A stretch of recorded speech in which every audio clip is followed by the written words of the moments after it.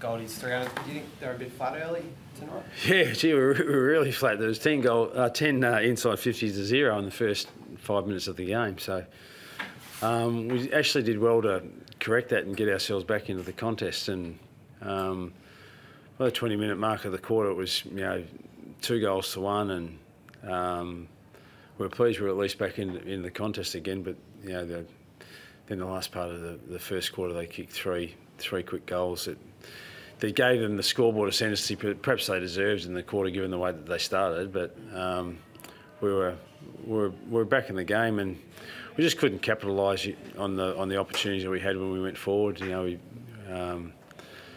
just lacked a bit of polish with the ball, and that was indicated by our scoring shots. I think we kicked 7-12 or something thereabouts, and from sort of similar inside 50s by the end of the game, we'd able to equalise the inside 50s, and so there was parts of our game that we're pleased with, but by and large they were just more polished than we were with the ball, and that gave them the scoreboard ascendancy on many occasions. Why do you think? What was contributing to that slow start? We'll go back there. Like, is there a reason for that? No. A step behind early? No, but we felt like we were ready to play and perform, and didn't jump out of the blocks as well as we'd like, but that didn't hurt us. Gold Coast could have capitalised. They might lament the fact that they didn't get away to a 4 or 5 goal start in that first 5 or 10 minutes, but we got ourselves back into the contest and gave ourselves a look at it. It was 7 goals to 4 at half time. They got a easy free kick right on half time. And we had the first shot at goal just after half time to Charlie, and we were unable to convert that. Chance went down the other end, a 2-goal swing. So we just at important times where we could have capitalised and got ourselves back into the contest in terms of scoreboard, we just weren't able to take those chances, and Gold Coast had swept the ball down the other end and get a goal, and just made it pretty tough for us. But they're a side that's been playing some pretty good footy without getting wins on the board, and they were obviously desperate for a win tonight. Just played a little bit better than what we did, and we know where we're at as a club. We're tough road. We've been on the road 4 times out of the first 6 rounds.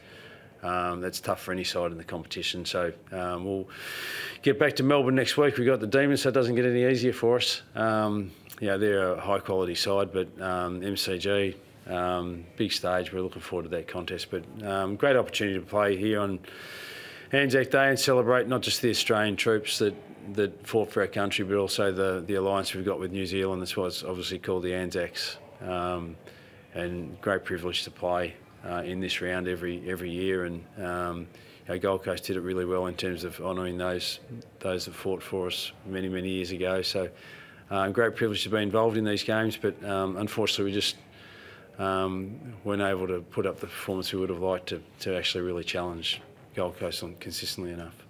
Clarko, we know what we sort of get from your older guys like your Ben Cunningtons and your Zeebles and Goldie. Like, what did you think of your sort of your middle and your younger tier players? Yeah, well, it's just we just need to consistently give them exposure to play. Like Paulie Curtis had 3 shots on goal tonight, but kicked 0-3 instead of 3-0. So kicks 3-0. We probably end up kicking 11 goals for the game, 10 or 11 goals for the game, and we're probably closer into the contest. Now it's not his fault. It's just like he just needs to have the composure. That last shot he takes a mark, he's 5 metres out from goal, and just rushes his kick. He kicks it within 10 seconds when he should take 20 or 25 seconds to take his shot and just nail the opportunity.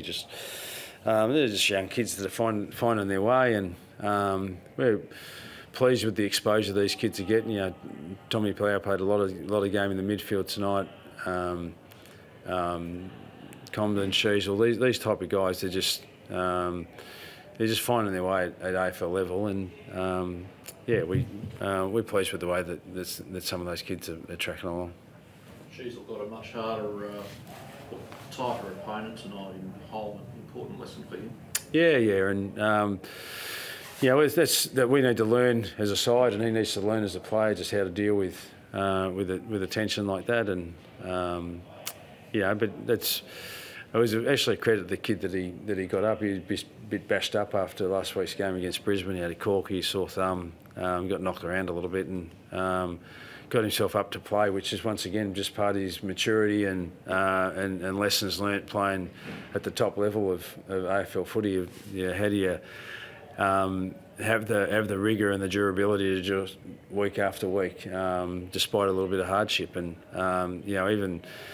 Though his preparation was hampered, to get himself up was a credit to him, and then he found another lesson in terms of the attention that he got from Holman, and he didn't have the influence that we'd like him to have, but it's a great learning lesson for him as he goes through.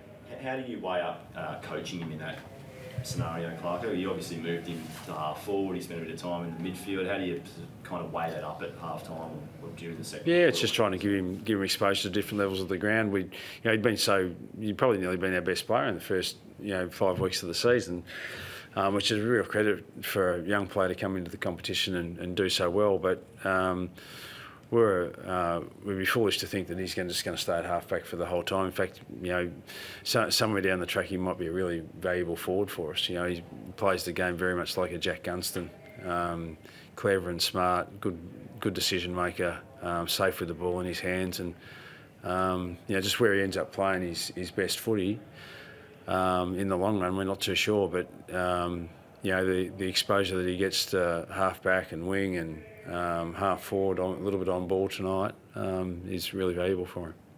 What do you see as being the focus in the next week? You had this really terrific first month, and then I would imagine being down the last 2 weeks on your expectations. Like, what would be the focus in the next week? Yeah, well, just to regroup and get back to Melbourne. Really, as I said, we've been on the road a lot in the last little while, and we give ourselves a play at the MCG, so it's not too hard to get yourself motivated for a game like that. Good opponent, it's